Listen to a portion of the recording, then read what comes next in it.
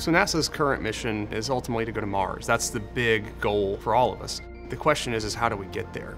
We have to design in a whole new realm. These spacesuits have to be able to go farther and last longer than they have ever before.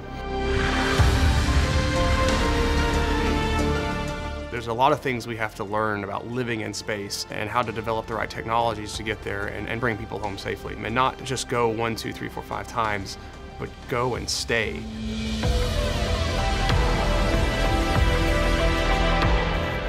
So my role at Jacobs is working on the Exploration Portable Life Support System, also known as the XPLSS. And the Portable Life Support System, if you just look at the suit in general, it's kind of the backpack-looking thing on the back of the suit. And it provides life support functions. So things like providing oxygen for the astronaut to breathe inside the suit, fans to circulate air in the suit, pumps to circulate water for cooling, things like that.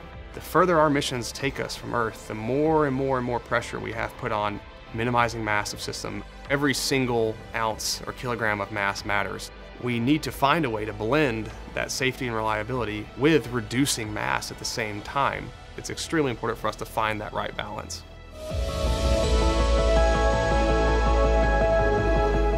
We found a perfect fit for the PTC's generative design technology in the design for our spacesuit backpack.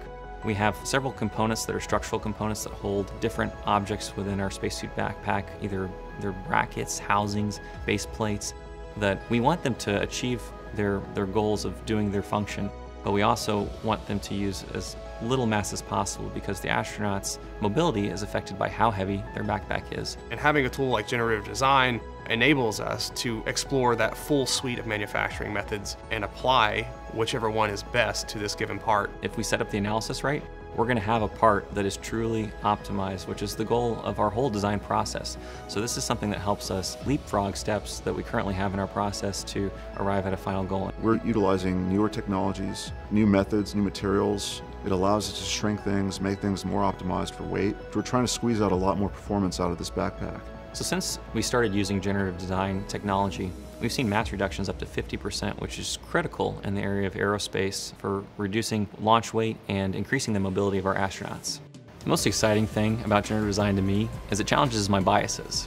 As an engineer, I like right angles, flat surfaces, round dimensions, and generative design says that may not be the best solution. And so if I want to be the best possible engineer at my job, I look to generative design to find those kind of solutions.